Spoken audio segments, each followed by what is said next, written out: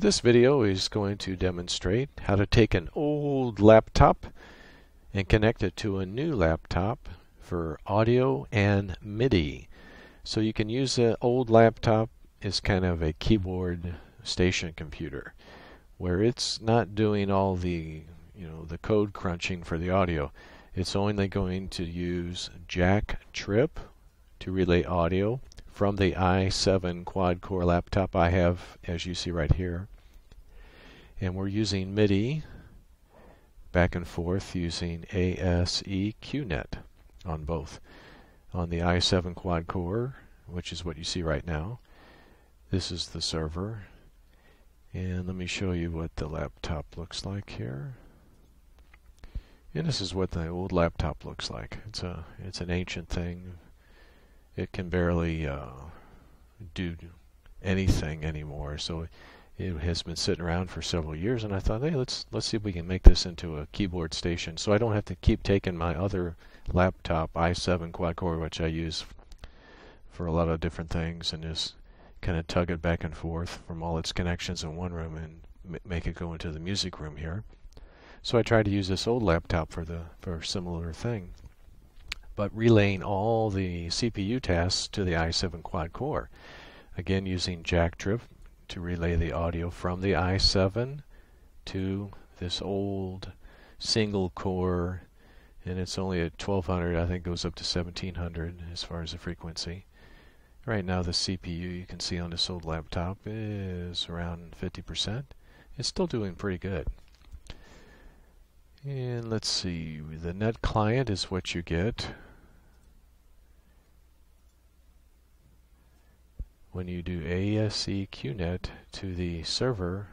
This is a MIDI that's already in your distro. You don't have to download this. Just go to the command line and type this in like you see, and figure out what your IP address is of your stronger computer.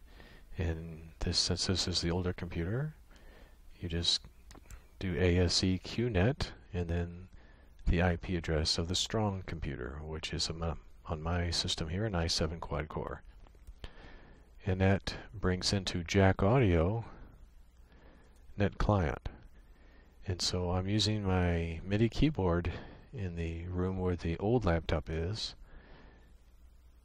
to send MIDI to my quad-core. And then the quad-core generates all the audio and all the synthesizers and sends it through Jacktrip back to this old laptop and then to the sound card and over to a stereo and some big speakers that I'm using here. And here's the Jacktrip. I'm doing the same thing here. On the i7 quad-core I set up Jacktrip-S, and on this old laptop here I do -C and then the IP address of the i7 quad-core.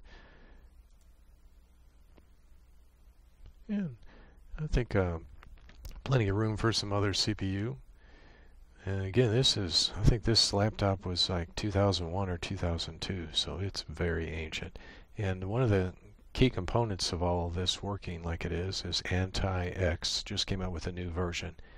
And this is by far, of all the lightweight distros I've tried, it works the best for audio and MIDI and CPU use and making things easy and repurposing an old laptop that was useless, and now I find it quite useful. And I'll show you a couple things you can do with this in just a second here. So we have the old laptop. Now this is the new one that you see here. It's my screen recorder. We've got two VMPKs, and this is the Jack Audio on the i7 quad. Here's the net client, and that's Jacktrip. And I just disregard those little warnings. It's just waiting around for the other laptop to connect to it. And again, there's the Aseqnet. And I've got a Jack keyboard here on the i7 quad, and I want to send some audio, and you should be able to hear it here.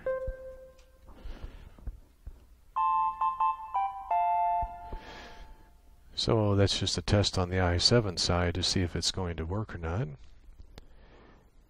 And so I'm going to walk into the other room. I'm going to pause it, take the microphone out, and just let you hear what it sounds like coming from the other room. Okay,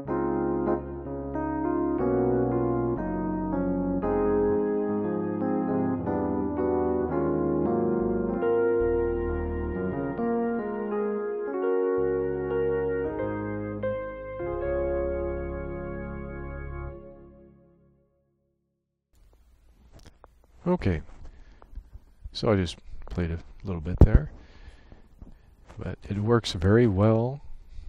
I'm really impressed by the latency. I didn't notice any hard core latency that was interrupting how I was playing. And on an old laptop, you know, there's a little bit of pops and clicks, but all the hard audio works going on here on the i7 quad core. So if I were to bring up Order or some other recording, I'll be recording all of this on the i7, so I won't get those pops or clicks in the old laptop room where I'm actually just listening and playing, which is kind of nice too, and it's hardly noticeable at all. But I was very, very impressed that I could take an old laptop. Let me see if I can get this. There we go. And that's because I have X to go going back and forth, so I can do this video.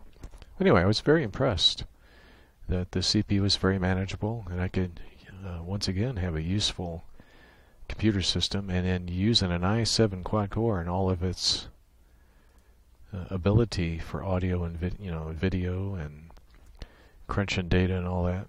So made a very effective pairing. Thanks for watching.